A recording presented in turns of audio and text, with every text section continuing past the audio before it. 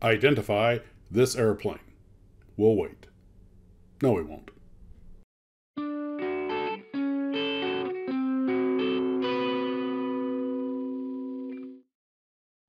Well, hello, Glue Troopers. Max and Max's Models here. We got a lot to talk about tonight, so let's get rolling. A longtime Glue Trooper and channel contributor, Chris Pacer, mentioned today that he had just started finishing up Monogram 148 scale SBD, Douglas Dauntless. And I thought about it and I was thinking, that might be the kit I've built more times than any other.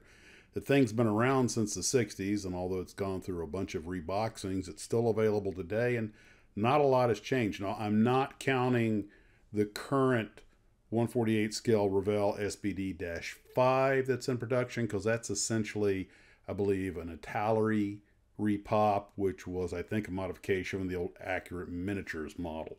So I'm talking about the actual relatively straightforward Douglas SBD from Monogram, even though it's currently today sold as Revell.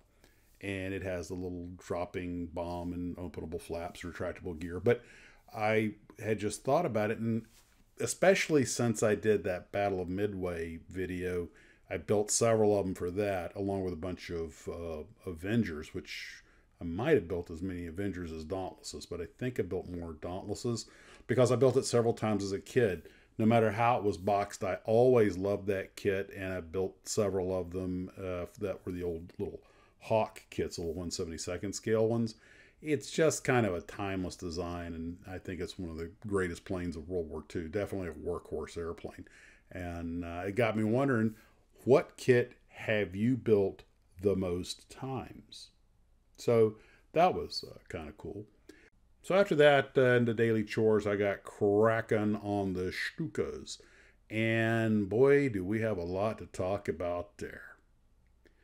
First off, the big 1/32nd scale Revell kit, scraping the flash off, not the greatest fits. And I got the cockpit painted and finished. And you're really not going to be able to see the detail that much because of something that happened later, but I'll talk about that in a minute. So I got a lot of this little stuff done, the tires painted and the bombs put together and propeller put together, things like that. The fuselage and cockpit and all went together pretty well. It was pretty straightforward. Fitting the engine took a little bit of wiggling, but where the real trouble kicked in was with the cowling. But let's come back to that. Once I got the model clamped down, I went out to the Tarbis, or as I now call it, the post-hurricane Tarbis, and I took the 148 scale Pro Modeler Stuka out there with me, and I was going to go ahead and clear coat the acrylic parts for both airplanes. So first thing I did was test my clear coat. Sometimes I use just floor wax, but this time I thought I would go ahead and use either lacquer or enamel. So I got an old piece of clear plastic I didn't need and test shot the enamel. It fogged it up even though it said clear, so I'm not using that. I also had some pearl, some clear, and some flat lacquers from Tamiya. Of course, I wasn't going to use the flat.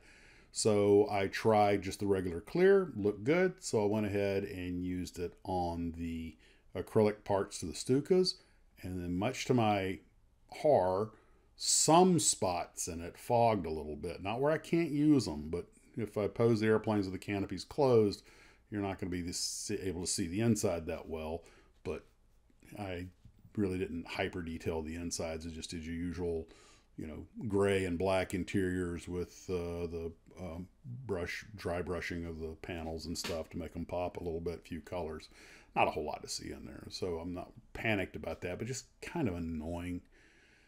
Now I had to stop here and let all this harden before I could mask the canopy, so it's back into the office, back working on the big Stuka. And the wings were not hard to put together, but those flaps and ailerons that hang separately, when I put them on, everything looked like it was fitting right. But when I put the actuator arms on them, they didn't line up. I had to push the flaps further back. So I was like, that's something to be. You can put them in the wrong position, and so you have to use those actuator arms as sort of guides to how far back they should go. And it was some tricky clamping and stuff to get it to not overpressure the kit but hold in place. And eventually I got it all done, got all the accoutrement on it.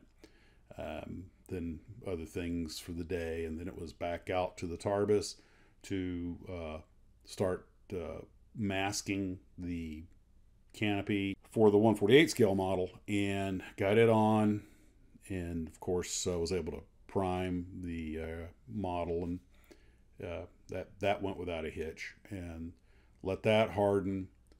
When I came back, I had just enough of the Luftwaffe light blue to do the underbelly, and then I was able to once that hardened, I was able to go over, mask it off, and start the dark green, which will then the lighter green will go on in the zigzag camouflage pattern after this. So we got all that done. And right now the big wings of the Stuka have pretty much hardened, and they look like they're ready to be mounted to the airframe now. And I probably going to do this one in desert camo. I'm obviously doing the smaller one in the European camouflage.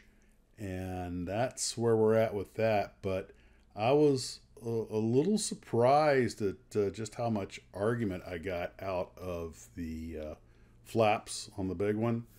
On the 148 scale Pro Modeler, the main thing was it was just very difficult to mask off that canopy, which one thing I did, because a lot of people say, oh, just burnish it down, you can see the framing and you can go over it with a pencil, you know, and that'll show the highlights of the edges. Nah, they're too subtle. So what I did was I actually used a black marker to mark the framing so I could see where to cut. And it's not going to be a thing of beauty, but it'll look okay on the shelf. And as we all know, that's pretty much my standard.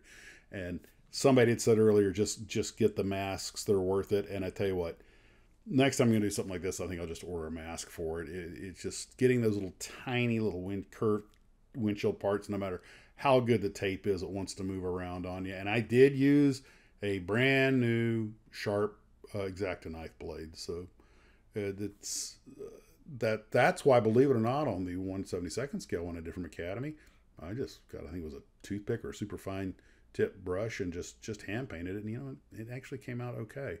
So, and I'll probably wind up having to touch this one up when I'm done, but at least there's a primer undercoat on it, so the inside will be gray, and that'll help the paint pop a little more. So we'll see how it looks when I'm done. That is where we're at for right now. The mystery airplane. That is an XAT-6E. Apparently during the war there was some concern that they wouldn't be able to get enough of the radial engines because they were so in demand.